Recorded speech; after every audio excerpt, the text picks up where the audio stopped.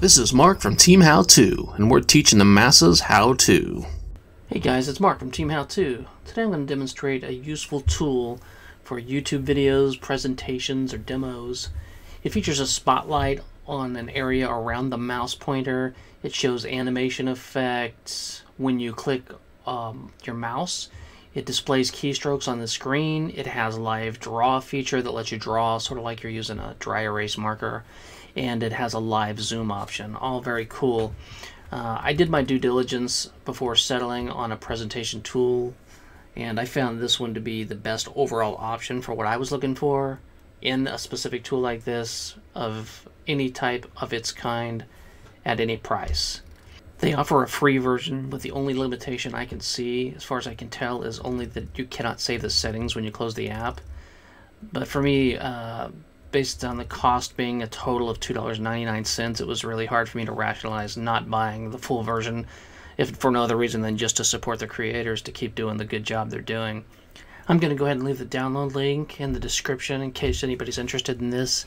You can see their website's not really easy to memorize, so with no further ado, let's get into the actual app. It does, on the website, it does go into it, but I'll show you real time what's going on here. So this is it, Sword Soft Mouse Track. And it basically does what it says. It tracks your mouse, and it does a lot of other awesome things. It comes here, you've got English and a couple of Asian languages you can choose from, a few different fonts. Click this if you want it to start up with Windows. Let's see, there's a toolbar. I don't use it, but you can see it over here. I usually just use shortcut keys. And this one you don't even need to deal with, at least I haven't had to.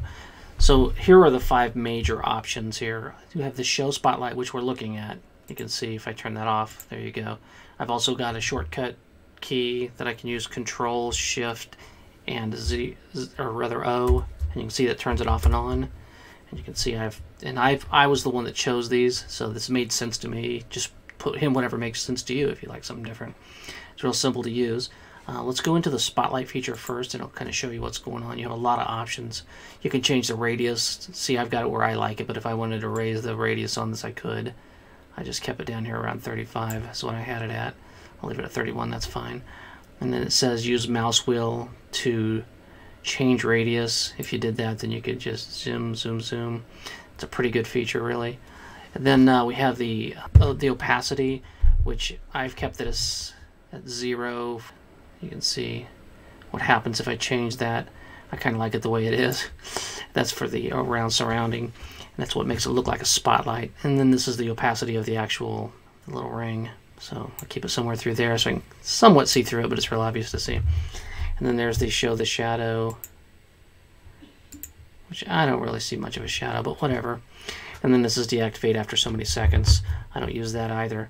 But go back to general, and you can see now when you check it or decheck it, select, deselect, then you're going to get that specific thing to come off or on. And the next one down we have is the live draw. I'll go ahead and show you this. When you do this, now I can just draw on this, and if I either right click, it removes it, or if I hit my escape key, it also removes it. So that's real nice. I like that one. And we can come into live draw here, and you can adjust everything. There's the pen width and the opacity and the color and all the things you would expect, the zoom levels, all that. So that's awesome. I really do like that one too. Next down is the live zoom, and you can see, boom, as soon as I do it, wherever my mouse is, that's what it's zooming in on. Kind of see like this. And if I get too close to this side of the page, then it just throws it to the other side. It's really neat. You get to the bottom, it just keeps on going down, down, down. So there you go. I don't use this one often, but I can definitely see some value in it. Then we can come in here if you want to see. I've changed its overall. This is the live zoom, and you can just change the size of the box that I was showing or the different variables. It's pretty self-explanatory there. The mouse click one, it's kind of interesting. There's several different options here.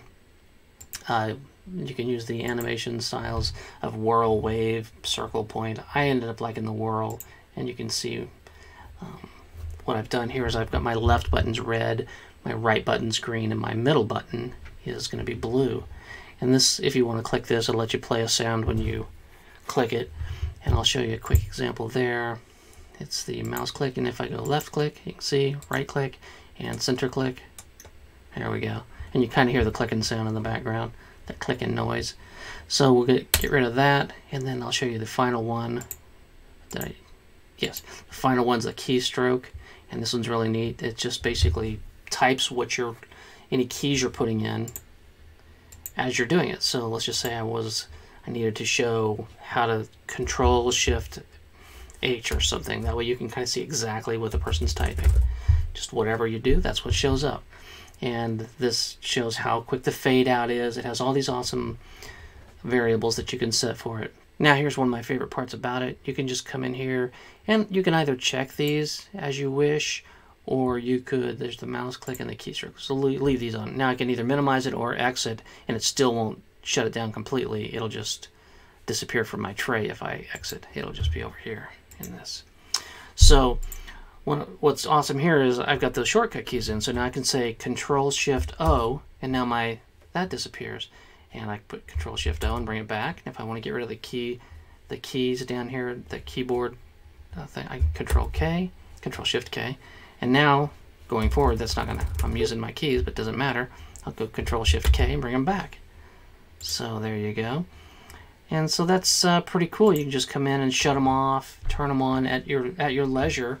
So let's say we wanted to do the zoom. So there's the zoom. So we could say, okay, Control Shift Z for zoom. Now I got this at my beck and call, and then I Control Shift Z for zoom, and it's gone out of my way. I don't have to go off board to get it, come back on. None of that coming down here, opening this, changing this. All I have to do is just use my shortcut keys. There's a live draw. Let's say I want to do Control Shift D real quick. I can do my drawing. I can hit my right click, and boom, I'm back to doing whatever I was doing. Control Shift O, bang, I've got my thing back. So there you go. That's really what it is. It's a lot of handy tools built in there, and I really like it. Like I said, I'm not getting a penny for this. I just like their software, and I just wanted to share. So hopefully you like it. If you don't, no big deal. There's other ones out there. If you found this useful, I'd appreciate if you like and subscribe if you'd like. It really keeps us motivated to continue make content. Without it, we just feel like nobody's watching, and why should we bother? So thanks a bunch. Hey, did you remember to subscribe?